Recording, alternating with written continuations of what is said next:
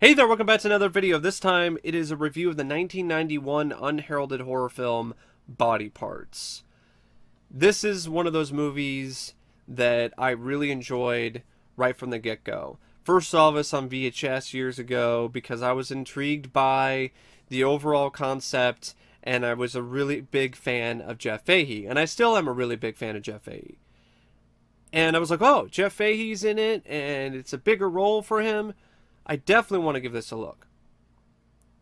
So I did, and I'm really glad that I checked it out one night, quite a few years ago, because it quickly became one of my favorites. And after a most recent viewing this movie, I realized how much I truly and genuinely love this movie. Body Parts is one of those movies, in my opinion, that all the parts work. It has all parts clicking and firing on all cylinders.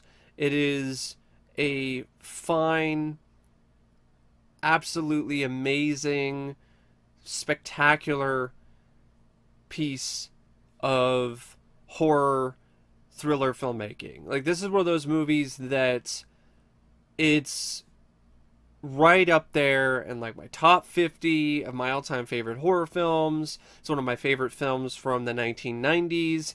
It's my favorite film that stars Jeff Fahey because it features my favorite performance by him as Bill Cruikshank, and also, I would say, his finest acting performance. This is just a tour de force in so many different terrific, wonderful ways. It's one of those movies that I recommend to everybody. I recommend it even to people who aren't even necessarily fans of the genre, because it's not a straightforward gore fest or a traditional horror movie. It definitely has a thriller aspect going to it in terms of the script and the story. And if you're a horror fan, it has a lot of that too. I mean, it's bloody as hell. Like, it's really got some great bits of gore and great bits of intense action and thrills. It's one of those movies that is one of a kind. It has so many different elements that really do work phenomenally well. And yeah, I can't recommend it enough. Go see it, stream it, buy it on DVD. It's one of those movies that definitely deserves to be seen by as many eyes as humanly possible. Now, the film is directed by Eric Red, and this is a dynamite, just absolutely amazing and awesome job by Eric Red. He does an really effective is putting it lightly. He does a really stellar job working with his cast and with his crew and handling all the sequences. There's a lot of nice bits of camera movement here and there, as well as the use of different forms of lighting and things like that to create the right mood and atmosphere. It's got a kind of gritty look to it at times, but it does fit the film really well, because it's a film that's, as it goes on and as Bill starts to really deteriorate mentally, it seems like the film itself just gets seedier and grimier, which is just a really nice way to continue to show this not necessarily de-evolution, but this new evolution of this character, which is into a more darker character to really show more of his dark side.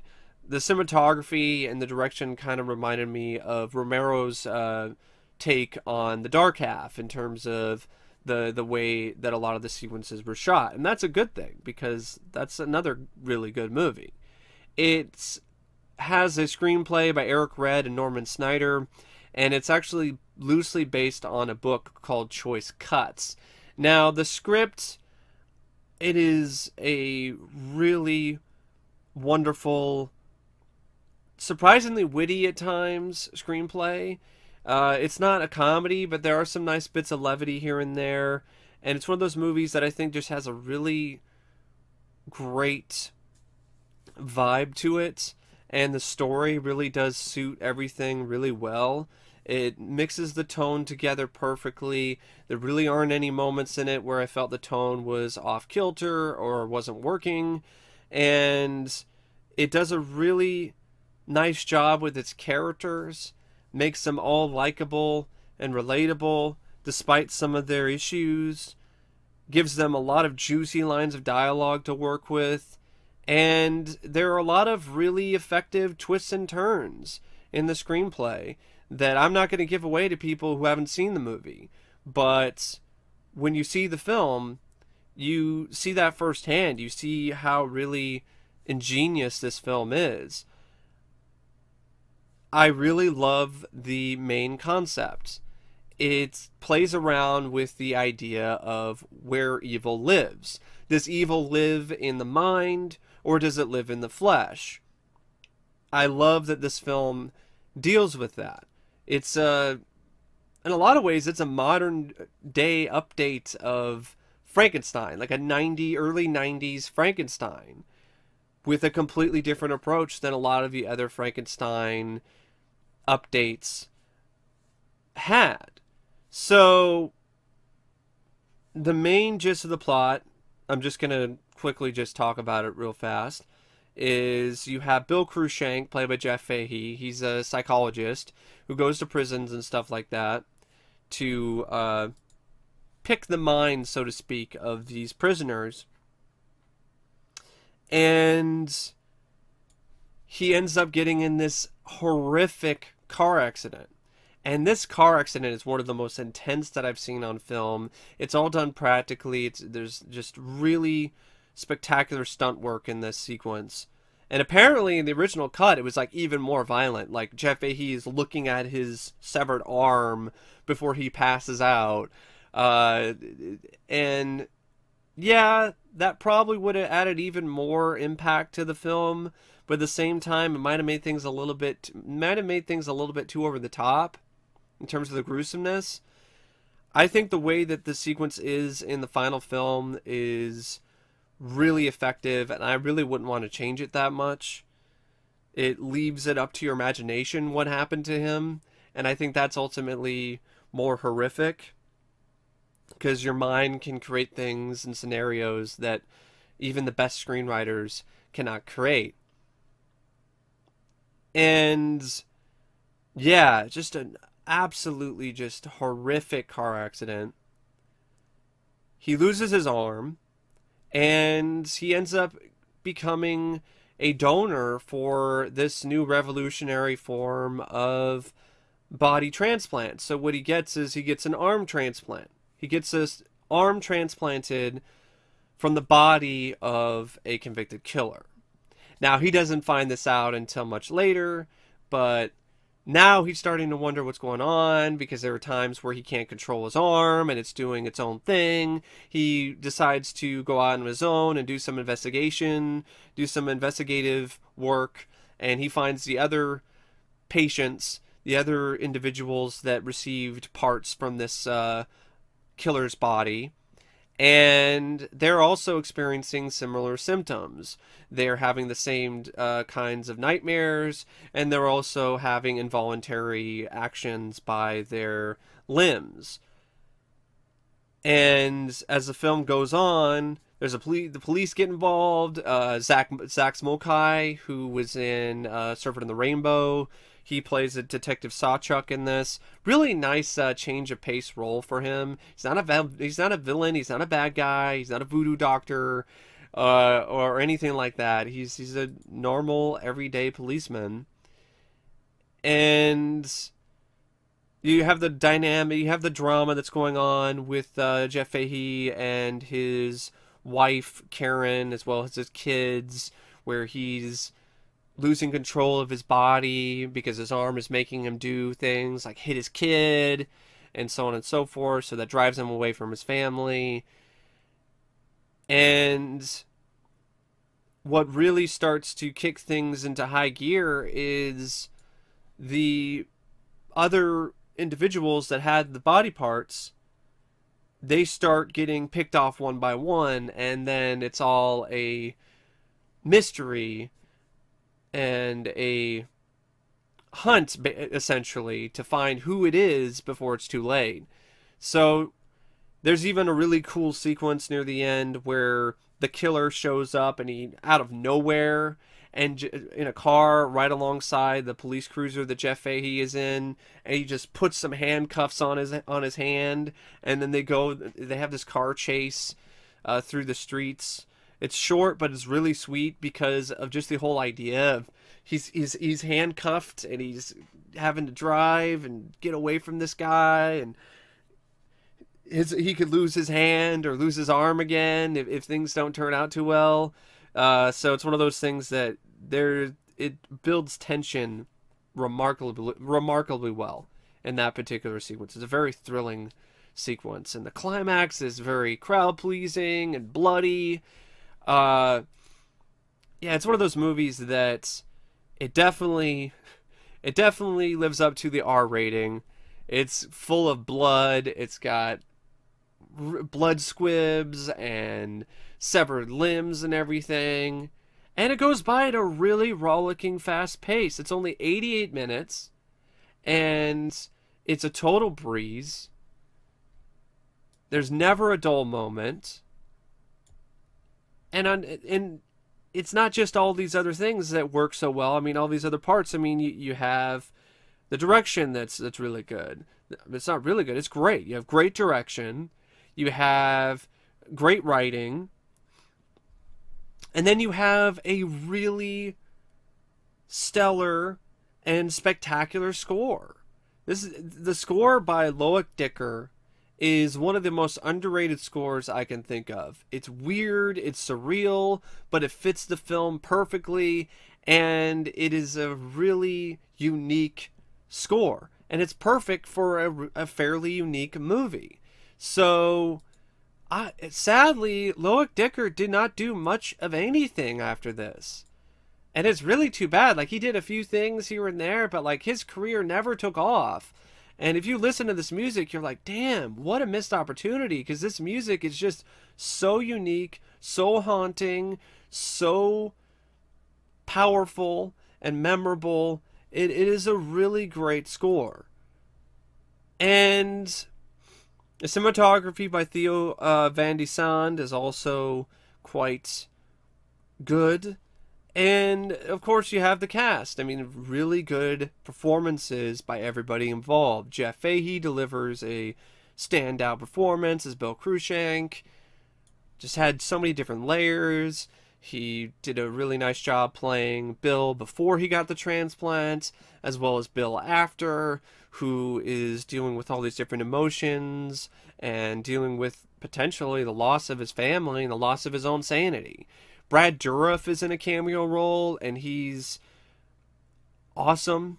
He's just as great as he always has been in pretty much anything as Remo Lacey.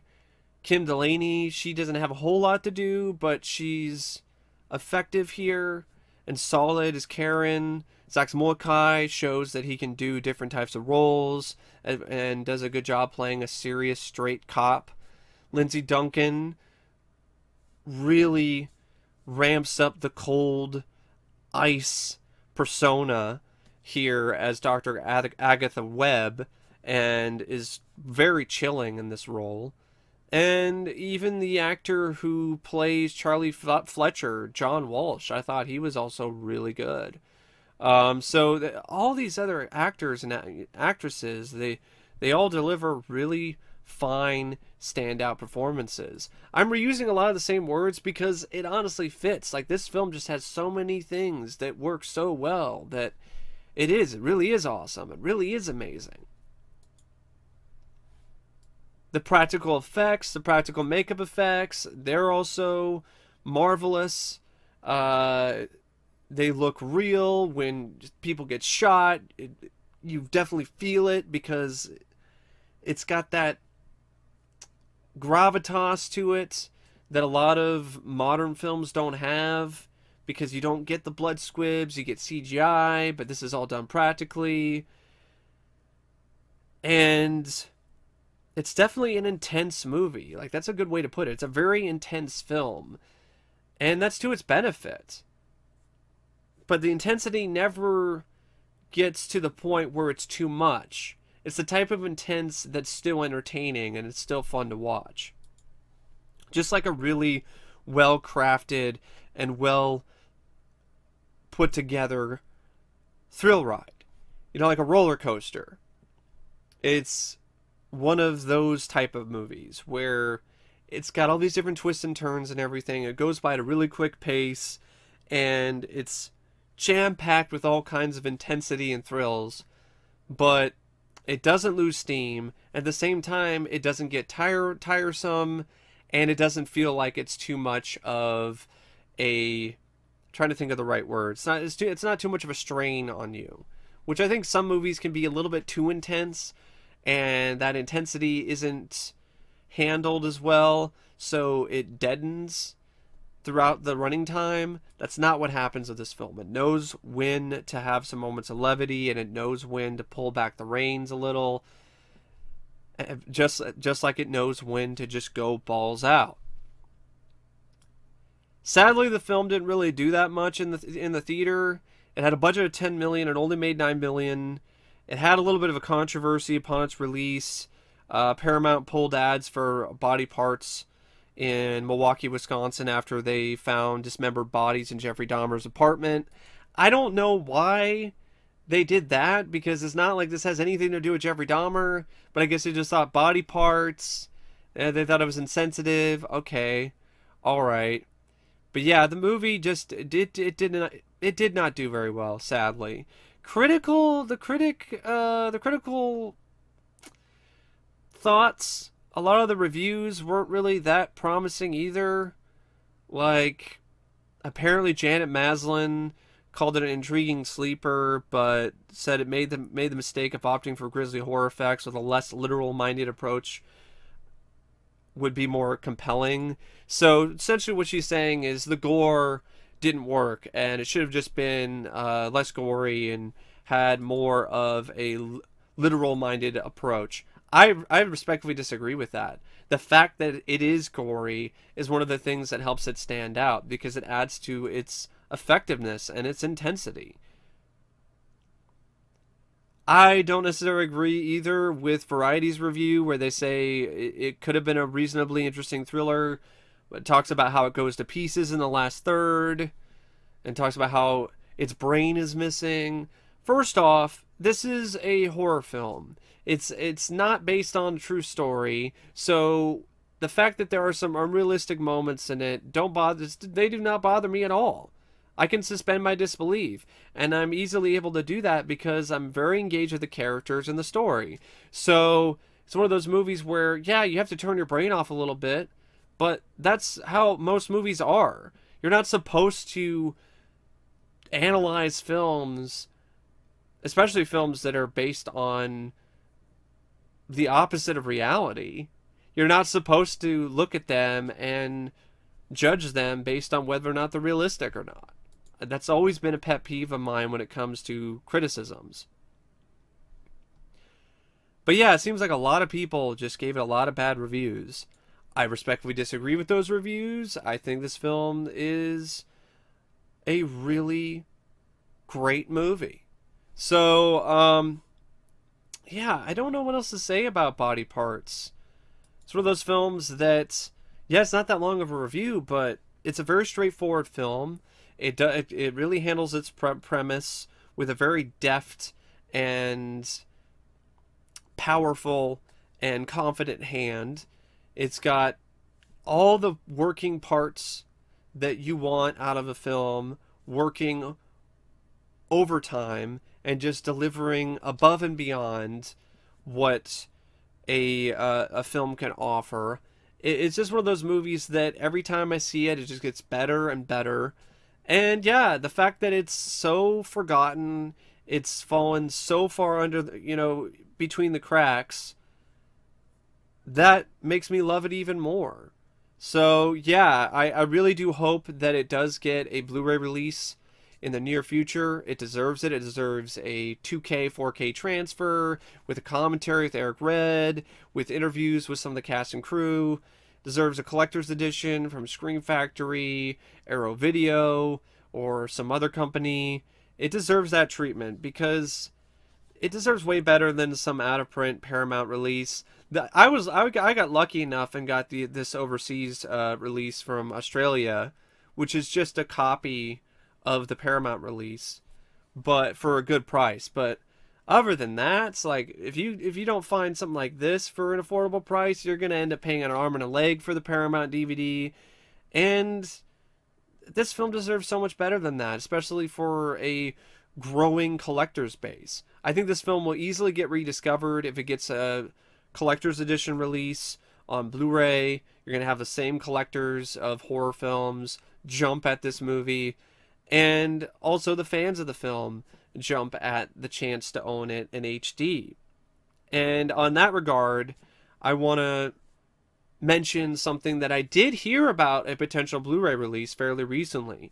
A fan of the film who is friends with Eric Red on Facebook asked him about the Blu-ray, and he actually replied to this fan fairly recently, like a couple weeks ago, and told him that's the plan. Like he was mentioning how hopefully it'll be announced very soon. So maybe the ball is getting rolling. The ball has started to roll, and maybe Body Parts is finally going to make its way on Blu-ray. I'm not going to get my hopes up just yet because it's just a Facebook exchange. So until I actually see some official paperwork or some official news, I'm not going to really get all pumped up for it. But that being said, I think there's a good chance, because I don't think Eric Red would be saying things like that if something wasn't in the works. So that's really awesome, and I'm really hoping that it does get released. One thing I wanted to mention real quick about the story before I go is it's also one of those horror films that has a happy ending. And that's another reason that makes it so rewatchable. And another thing that makes it stand out from a lot of other films of its genre. It doesn't have a stupid twist ending. Doesn't have any sequel bait bullshit. It ends on a good note, and it's one of those films where it's a really satisfying ending, and it didn't really need to be darker or anything like that because it works really well with what the rest of the film was building up to. It's nice to see a redemption arc. It's nice to see good triumph over evil for once in a horror movie. You can have an effective horror film and still have good triumph over evil. Body Parts is a prime example of that. You can have an effective horror film that can be scary and intense and also a crowd pleaser, but also be thought-provoking in a lot of different ways. It's one of those movies that has so many different layers to it that I definitely feel that it will continue to hold up for many, many years to come. So yeah, thank you for watching my review of Body Parts. I don't really know what else to say about the film, except if I were to review it out of 5 stars, I would give it 5 out of 5 stars. 2 thumbs up. My highest recommendation. I really can't get enough of this movie. It's one of those films that the more I talk about it, the more I just want to watch it again. So yeah, anyway, once again, thanks for watching my review, and as always, I will see you later. See ya.